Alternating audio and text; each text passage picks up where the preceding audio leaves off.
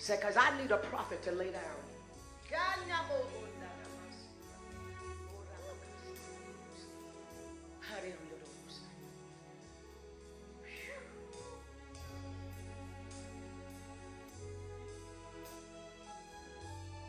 Operators are standing by. These are the boxes. And I will tell you what day the fast is going to start. But to tell you how God is, he gave this to me a year ago. And then he said to me in December, November, I want you to pull back in ministry. And I don't want you to travel because I need to fortify you because something is coming. And I'm going to need you to be able to carry weight in the anointing. And he said, for everybody that's watching, that sold that 133, starting now, I'm sending you this box. The post office is open. UPS is open.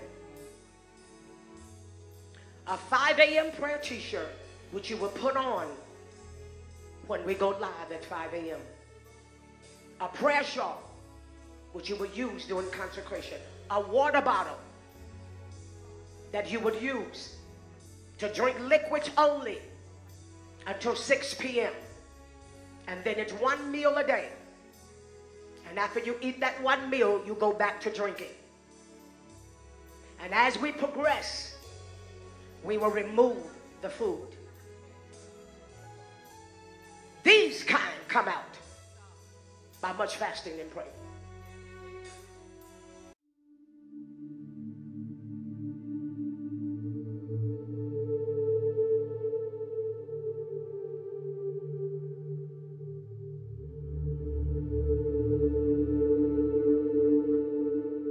Prophetic dreams.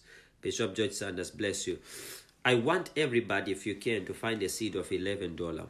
Those people that have struggled with soul fractures, find $11 or 111, any seed with number 111. It is in number 11, which represents the number of betrayal. Remember, 12 disciples. Judas left as betrayal and 11 were left. So if you have a seed of 11 or 101, the Bible says, I cannot give God what cannot cost me. So give according to your ability. A seed on the portion of 1. 1 1 or 1 1 1 or 1 1 1 1 1 1 1, whatever in ones.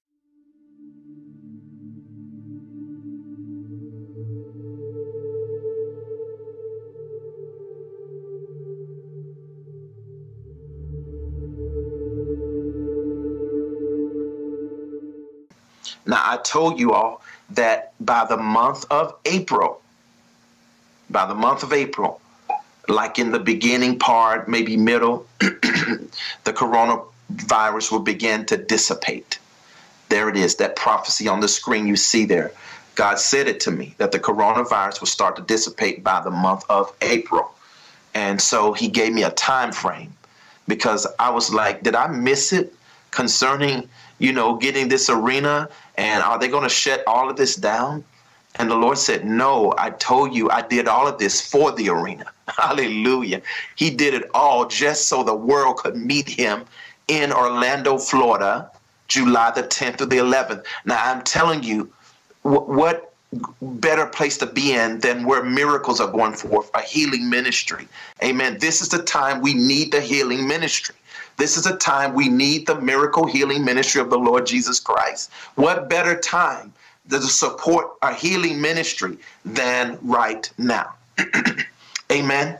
how to give, but I want you to get your finances out now. I want you to get your credit card out now. I want you to move under the sound of my voice as a prophet. I want you to, some of you, we need right now, we need way over $3 million to do what we're doing. We actually need $30 million, $36 million to be exact. We need $36 million to be ahead of the game before November, before December, way before December, before November is over. And I know God showed a dream that there's one man that can give 27 million. You have it. And God says one man can give 27 million of that 36 million you need. He says, and there are other people who can give millions, some hundreds of thousands. And so you got to be obedient. Don't let quarantine and this coronavirus make you be afraid of giving because you think all the money is freezing up. It's not going to freeze up. This thing will be over. It's really already over. God told me he was going to start dissipating about a month of April, and it has happened. Don't operate in fear. You need the fear of the Lord, but not the fear of man. The Lord has spoken in a dream divinely since I've been in here seeking the Lord, that there's one man that can sow $1 million, and then there's others who can sow $1 million, some $1 million apiece.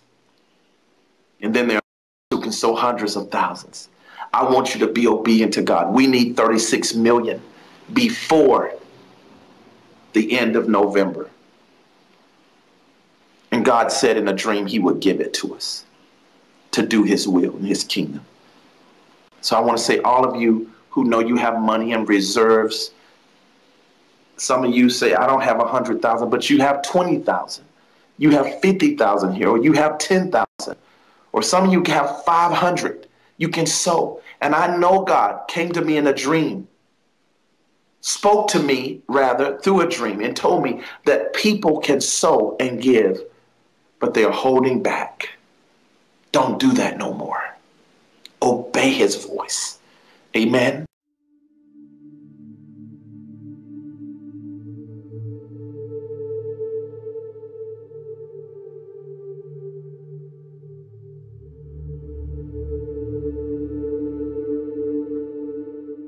Of wisdom would increase all over this place right now. We pray for new modern day prophets who are 12 years old, 25 years old, 80 years old, men, women, black, white, Asian, Hispanic, all of them, God. Now I'm going to practice, and this is so nerve-wracking, I'm just being honest. We've all sweat off our deodorant though, so it's okay. And you're going to have to help me. So I'm going to give a couple what I call Holy Spirit nudges or indicators. And then you, if it's you, you're going to have to wave. No one else wave. And then if it's really you, everybody else has to start pointing, and we're going to see it on the camera. And I'm looking for a Dennis who you're either from the Ukraine or your parents were. Every single thing that Shawn says comes directly from the social media accounts of Dennis. This is just a big trick.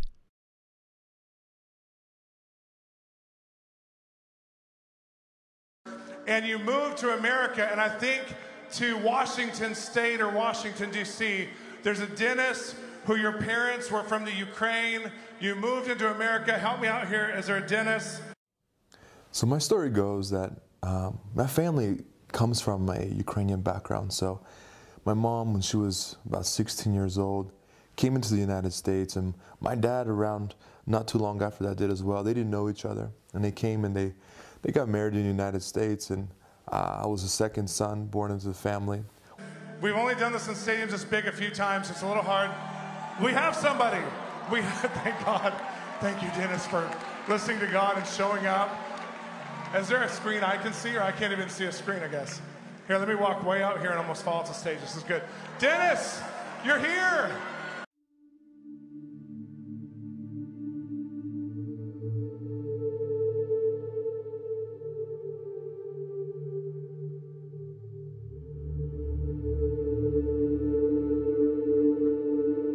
We We know that prophecy is a spiritual gift and that we don't all have the same gifts. And number 3, gifts are not something we learn. Yet, in these next clips, we'll see Todd falsely prophesy and admit it's okay. Does that name mean anything to you? No? Okay. All right. I'll take a risk, buddy. I will. You never know. If you're hearing God tell you ask, and if they say no, worst it can be is wrong. And if you pray, the worst that can happen is nothing. What do we got to lose? Except pride. And that thing needs to die.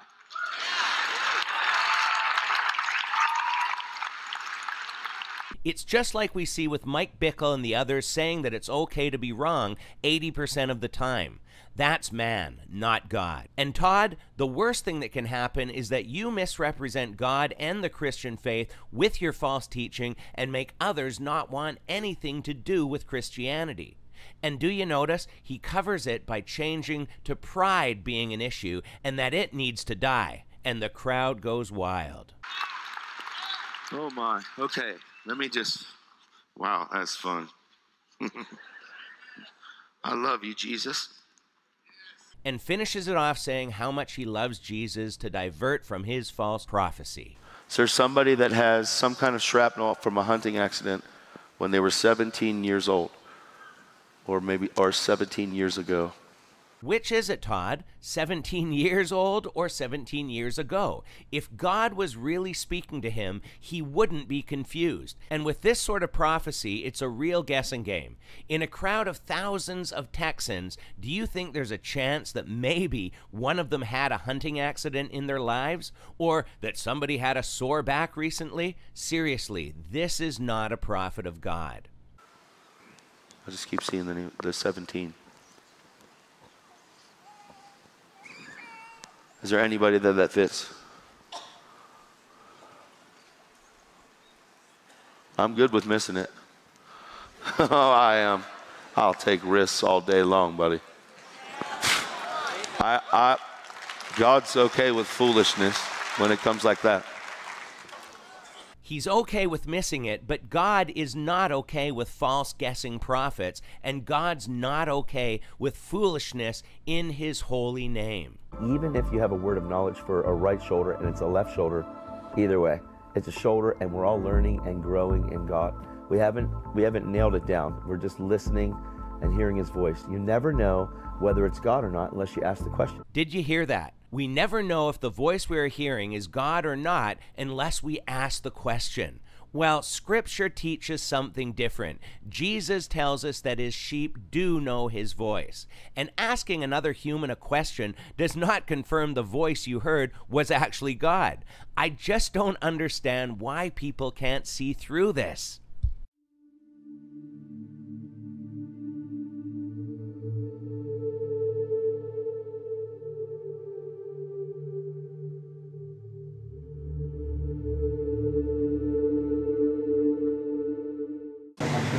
Right now, as we release the storehouse of finances, he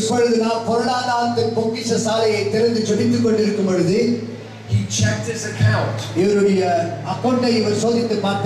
he just got 25,000 rupees. 25,000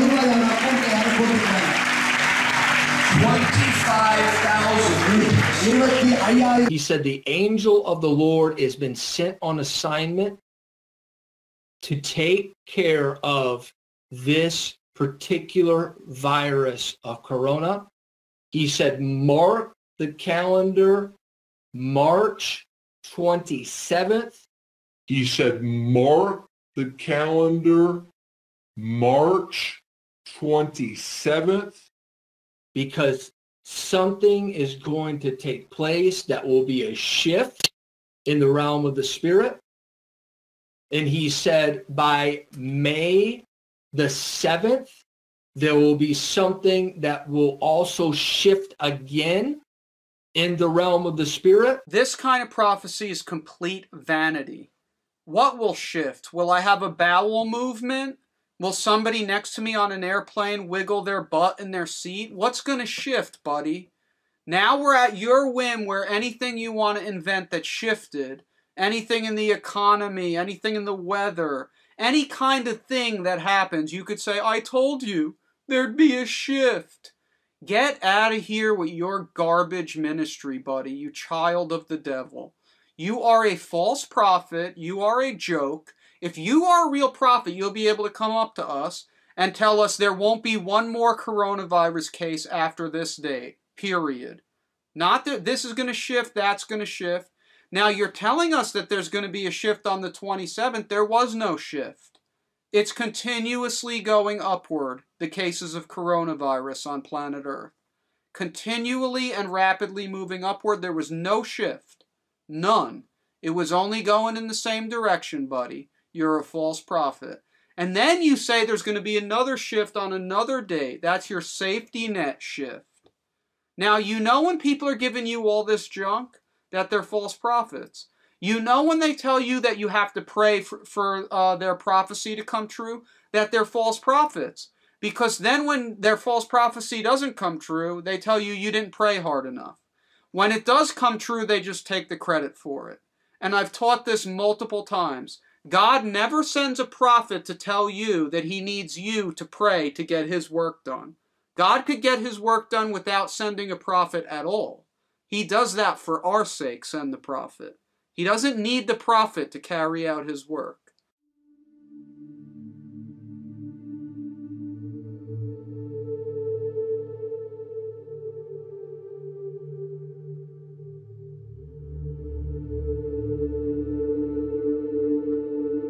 The disciples came to Jesus and they said, why do you speak to them in parables? To you it's been granted to know the mysteries of the kingdom, but to them has not been granted. For to whoever has, to him more shall be given, and they shall have an abundance. But to whoever does not have, even what he has shall be taken away. Therefore I speak to them in parables, because while seeing, they will not see. And while hearing, they will not hear, nor will they understand. Now that's an interesting verse, because now Jesus does answer the question directly, and it creates 10 more questions. Maybe it creates 10 more questions for Kris, because he is one of the ones that cannot understand. Jesus is clear in the next statement Kris makes. I think this, when the disciples say, why do you speak to the crowds in parables? And they go, it's been granted to you to know the truths of the kingdom, the mysteries of the kingdom, but to them it's not been granted. Jesus allowed them to understand. It's like for people today that we cannot truly understand Scripture without the Holy Spirit. It says in 1 Corinthians 2:14. My answer to that would be, why speak to them? Like, listen, if you don't want them to know the mysteries, then why even talk to them? You didn't get that. Listen, if I'm preaching here and I don't want you to know what I'm saying, why don't I just not take the opportunity to preach to you? I'd be thinking, why don't you not just take the opportunity to speak to them at all? If you don't want them to know, why not just be quiet? Have you ever thought through that? Like, if you're telling them parables, why not just say nothing to them? Maybe it was so his followers would understand that they had been granted understanding when others hadn't been. Without seeing that others couldn't understand, they might assume that everyone was understanding. That's just my personal thoughts. See, one of the most common statements that Jesus makes when he's preaching is, let those who have eyes see, and those who have ears hear. So what's he do? He hides his word so that only hungry and humble people can find it. This is wrong and puts focus on man and our efforts. Jesus was clear. Those who understood understand because it was granted to them. And the only reason any of us is hungry for God today is because his Holy Spirit is in us. Scripture is clear in Romans 3:12, there is no one that seeks after God. So in other words, Jesus tells parables to hide truth, not from us, but for us. So that intelligent, wise people, and he's using those in a negative now, he's saying arrogant people. Jesus goes, I'm going to share my message in code so that only people that are hungry and humble can decode it.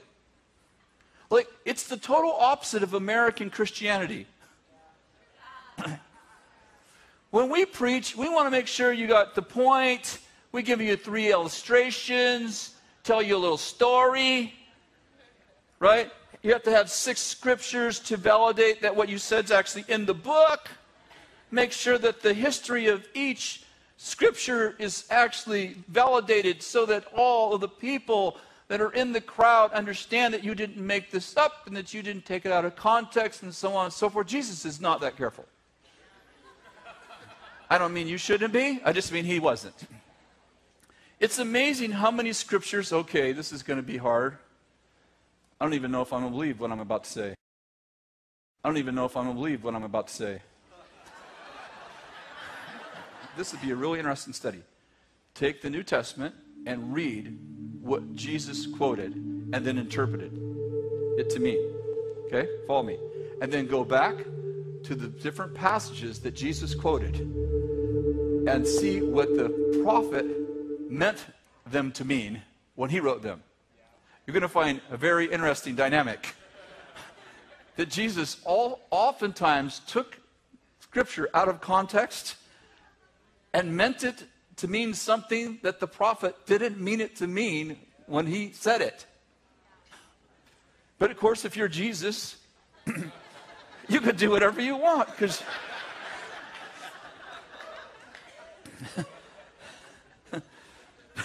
that's just a little funny. So there you have it, and no, it's not a bit funny. It's a false man-made idea that is leading people astray. So how do we know this is not true? Number one, Jesus is God, and God wrote the Bible, not men. Number two, Jesus is the truth. And number three, God cannot lie. When a prophet in the Old Testament spoke, it was God speaking through them. Kris says that Jesus often took scripture out of context and meant it to be something that the prophet didn't mean it to mean when he said it. This is ridiculous. So Kris is saying that God spoke truth through a prophet, and then Jesus made God's truth, his own truth, mean something different, which would make the original not true. We call that untruth a lie. This is such a terrible teaching, yet it's stated in such a jumbled way that his confused crowd can't see through it.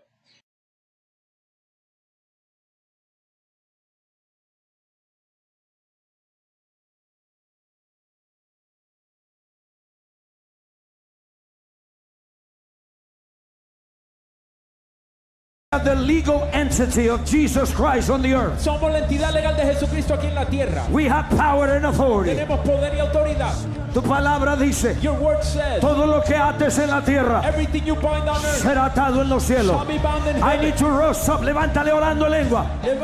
Todo lo que ates en la tierra Everything you bind on earth será atado en los cielos. shall be bound in heaven. Right now, in the name of Jesus, Ahora en el nombre de Jesús, in the name of the Lord Jesus en el nombre Christ, del Señor Jesucristo, I come in the spirit dimension. vengo en la dimensión I espiritual. take dominion. Tomo dominio. I said I take dominion. Dije que tomo dominio. I take dominion. Tomo dominio. Father, the Bible says Padre, dice tu the Biblia kingdom of God, que el reino de Dios we take it by force. lo tomamos por la fuerza. Los violentos la arrebatan. The violent take it by force. We are in the government of Jesus Christ. Estamos en el gobierno de Jesucristo. Somos parte de ese We gobierno. are a part of that government. Y en el nombre de And in Jesús, the name of Jesus, tomo autoridad we take authority sobre todo espíritu demoníaco. upon every demonic spirit, Every demonic spirit todo espíritu demoníaco behind that coronavirus. detrás de ese coronavirus. En el nombre de In Jesús, the name of Jesus, we command the spirit, ordenamos ese espíritu. come out, Vete, come out, vete, come out. vete. In the name of En el Jesus, nombre de Jesús, I command that virus, ordeno que ese virus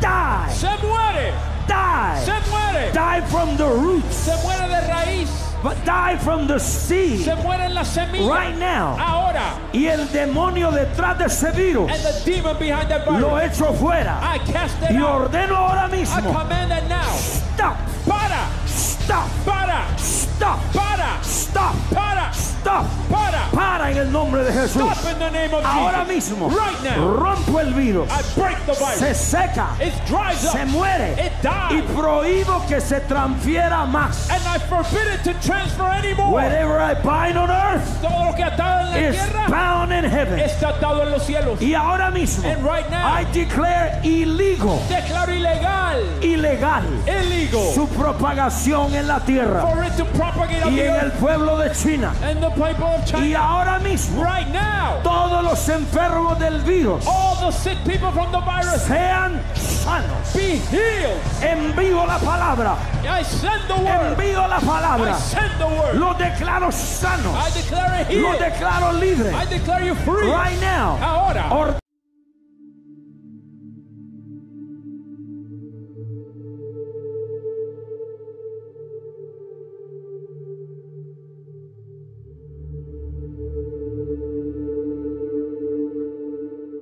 Called the Dam Busters. Remember with the rolling bombs and that? That's what I do in revival. Come and blow up those dams, get the water to flow again.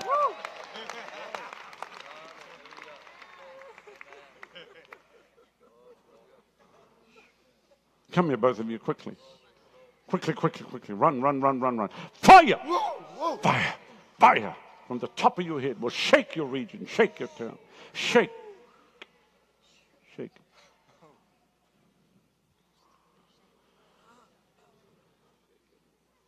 Come here, both of you. Come. Quickly. Run, run, run, run, run. Fire! Fire! From the top of your head to the soles of your feet. Fire! Fire! From the top of your head to the soles of your feet. Fire! Fire! Fire! Fire! Fire! Fire! Fire! Fire! Fire! Fire! Fields! From the top of your head to the soles of your feet. So here's what the Lord said to me all those years ago. He said, get the people under the anointing. He said, the longer they're in the anointing, the more they change. Fire!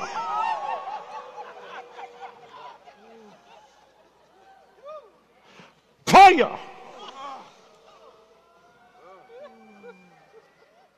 Fire!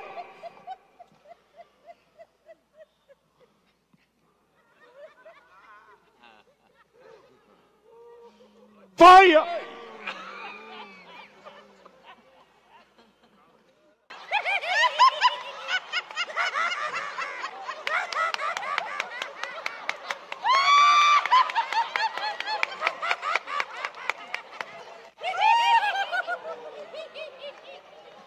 Fire!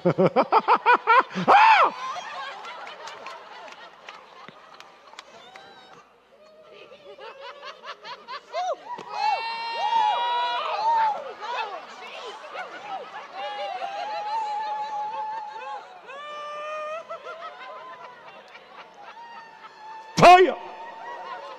Fire! Fire! Field! Field! Field!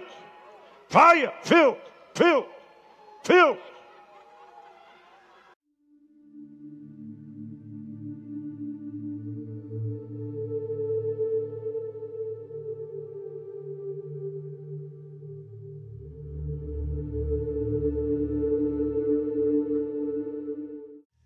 Friday night at 9:24.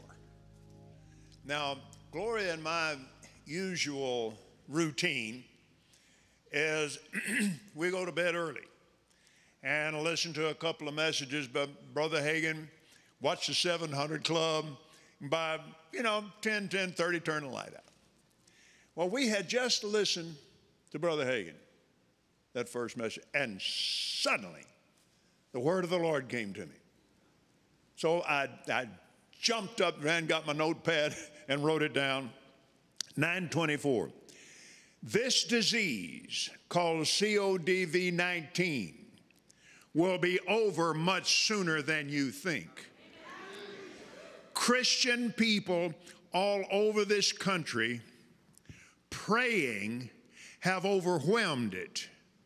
Give me all the glory, saith the Spirit of grace.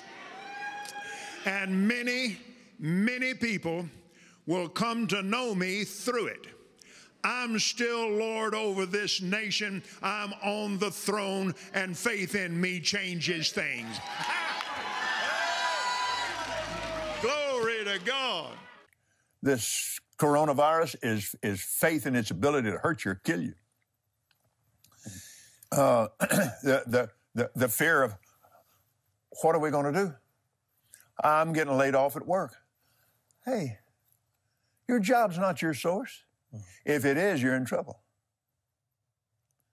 Jesus is your source. Whatever you do right now, don't you stop tithing. Don't you stop sowing offerings. Well, they won't let us go to church. Well, email it in there, text give or something, but you get your tithe in that church. If you have to go take it down there and drop it off and stick it under the door or something, you get that tithe in that church, you get that offering in that church, and then you go home and you do what we're supposed to do. COVID-19. COVID-19.